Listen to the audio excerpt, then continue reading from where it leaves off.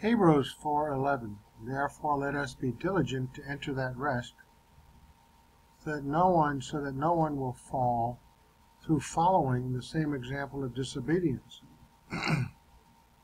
4:11. It follows logically from this that the readers should, along with the author, note, let us make every effort to enter that rest. So the author counts himself as better be due diligence. Unlike the assurance which all Christians have that they possess eternal life and will be raised up to enjoy it in the presence of Christ, John 6:39-40.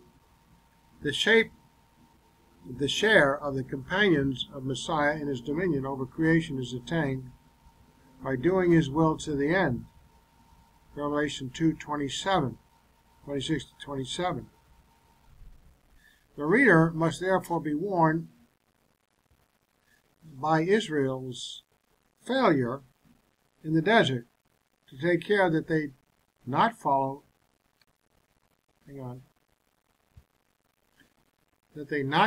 Israel's example of disobedience. We have Expositor's Bible commentary on these verses, 3:16-4:11. For who provoked him when they had heard? Indeed, did not all those who came out of Egypt led by Moses? The author presses home his point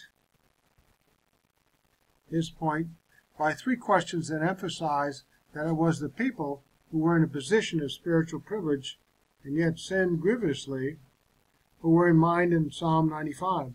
Some scholars, it is true, take times, T-I-N-E-S, rendered some or who, as the indefinite pronoun and not as an interrogative,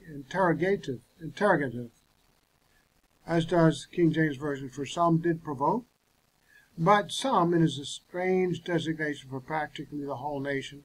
In any case, it is better to see the same construction in all three of these verses. The first question then asks, who were they who heard and rebelled? The verb rebelled is found only here in the New Testament, though a cognate noun occurs in verse 8. It means embitter, make angry, and is a strong expression for the rebellious attitude that characterized the Exodus generation. Now the writer answers his question with another, this one phrased so as to expect the answer, yes, all those Moses led out of Egypt, is comprehensive. But that Joshua and Caleb are not mentioned does not invalidate the argument. It's only two. The nation was characterized by unbelief, and the faithfulness of two men does not alter this. NIV says that Moses led the people out of Egypt, but more literally, the author said that they came out through Moses, implying that they acted of their own volition and made a good start.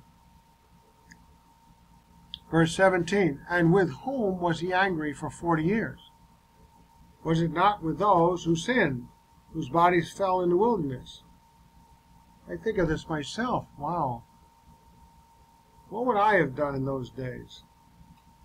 The second question refers to those God was angry with those 40 years.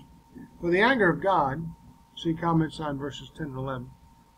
In the earlier treatment of the incident, verses 7 and 8, the 40 years referred to testing God and seeing his works. Here it refers to the continuing wrath of God, as in the Hebrew and the Septuagint. The wrath of God was not something transitory and easily avoided. It lasted throughout the wilderness period. Note from my understanding that the Israelites in the wilderness were willing to repent and were forgiven. But God's wrath continued justifiably because they had not earned gaining his rest. The question, was it not, employs the emphatic uchi, found in only one other place in this epistle, in Hebrews 1:14. Its use leaves no doubt whatever that God was angry with the sinners in question. Their punishment is mentioned in words taken from or reminiscent of Numbers 14:29-32, the author may be quoting, or he may simply be using scriptural language to add solemnity to this point. He reminds his readers that in the past those who sinned against God had been destroyed, and, indeed, as the verbs in the Numbers passage are future, since they were spoken before the event, that they were destroyed as it was prophesied. The word rendered desert refers to deserted land. It is wilderness country in contrast to cultivated and inhabited land. It can be used for pasture. Here it is the uninhabited area the Israelites passed through on their wanderings. In Hebrews 3:18, and to whom did he swear that they would not enter his rest, but to those who were disobedient? The third question refers to those to whom the oath was sworn. Those who would not enter God's rest were those who disobeyed. The word apitheo means properly disobey, but some accept the meaning disbelieve. This is possible since for the early Christians the supreme disobedience was a refusal to believe their gospel, or the good news, depending upon, in this case, Hebrews. Sometimes the gospel, the good news, means good news, not necessarily involving salvation unto eternal life. Just depends upon context. But here it seems that we should take the meaning disobey. God did much for these people, but yet in the end they went their own way and refused to obey him. But I maintain that comes out of unbelief, because the very next verse says so. So we see that they were not able to enter because of unbelief. Now in verse 19, which reads, so we see that they were not able to enter because of unbelief. The depressing conclusion sums up what has gone before. The author does not say that they did not enter, but that they were not able to enter.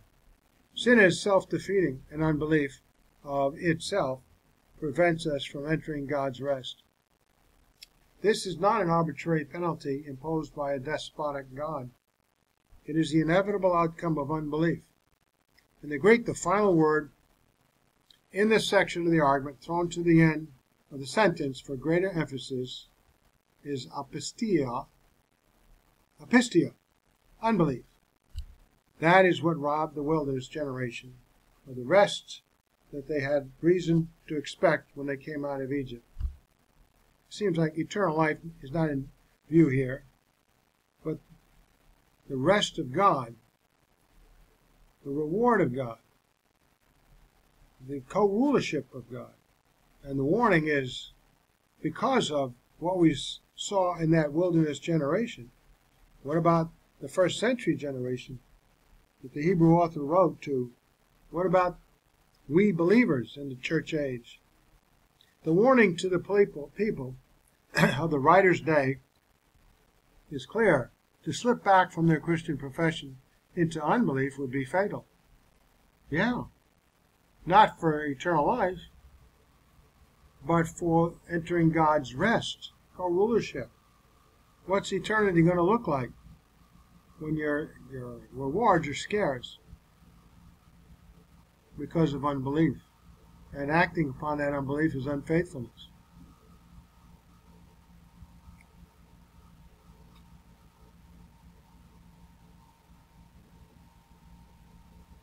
There's some notes on 12. 4:1. We're moving on into verse 1 of chapter 4. Therefore let us fear if, while the promise remains of entering his rest, any one of you may seem to have come short of it. Christians enter the rest. Verses 1 through 10 of chapter 4. The author argues that the purposes of God are not frustrated because Israel of old disobeyed him and failed to enter the rest he had promised his people. The promise remains, if the ancient Israelites did not enter God's rest, then someone else will, namely the Christians. Of course, two dispensations are involved here, and the issues that are the same, though. As you go through the Christian life, or you go through the life of believers in ancient Israel or the first century, they're believers. They're Hebrew believers.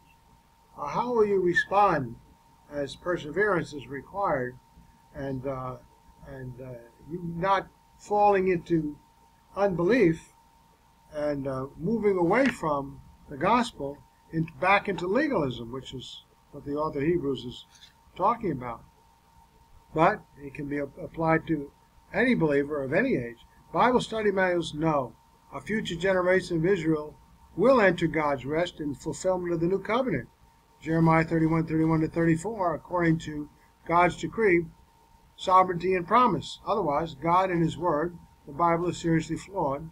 His promises are not trustworthy. Let me just pop on over to Jeremiah 31:31-34.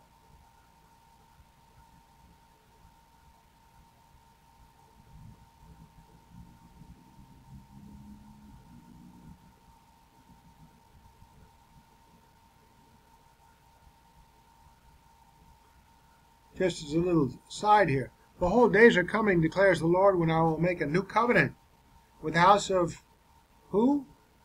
The church? No, house of Israel, or the house of Judah. Not like the covenant, the Old Testament covenant. Well, the Old Covenant is the Mosaic Law, which I made with their fathers in the day I took them by the hand to bring them out of the land of Egypt, my covenant which they broke, although I was husband to them, declares the Lord. But this is the covenant which I will make with the house of Israel, house of Judah, after those days, declares the Lord. I will put my law within them. Oh, and on their heart I will write it. God will do that unilaterally. And I will be their God, and they shall be my people. There you go. Once more, God's chosen people. Heretofore, since first century and before, they were no longer God's chosen people, those generations. But there will be a new generation. They will not teach again, each man his neighbor and each man his brother, saying, Know the Lord, for they will all know me, from the least of them to the greatest of them, declares the Lord. For I will forgive their iniquity, and their sin I will remember no more. So they will know the word of God. They'll be without sin. They'll live 1,000 years. Amazing. That second coming, that generation. But this should not lead to complacency. If the Israelites of an earlier day, with all their advantages, failed to enter the rest, Christians ought not to think there will be automatic acceptance for them. They must take care lest they too fail to enter the blessing. I guess as we grow older in the faith and have more responsibility and knowledge, we're held to a greater standard, and we can't be a bad example to others. That's the thing I struggle with all these years studying the Bible. I've read a couple of studies as of late. I said, wow, that's good stuff. I'd forgotten I'd done that. This is one of the studies. Christians have another destiny, one of their own as part of the body of Christ, not as priests of the nations of the world, but of co-rulership with Jesus Christ over the universe. How much co-rulership? Hebrews 4:1, Therefore let us fear if, while our promise remains of entering his rest, any one of you may seem to have come short of it. NIVs, let us be careful is more strictly let us fear, and the exhortation comes first in the sentence. It is emphatic because the writer does not want his readers to be complacent. There is real danger of God's promises. There's real danger. God's promises mean much to the writer, and indeed the word epangelia, promise, occurs more often in Hebrews than in any other New Testament book, 14 times. Galatians is 10. The promise is in question, still stands. That is to say, though it has not been fulfilled, it has not been revoked. We have a promise, each one of us, individually, as God has decreed us, and as we should willfully, in our own will, follow, in our own volition. In one sense, of course, there was a fulfillment. For the generation after the men who died in the wilderness entered Canaan.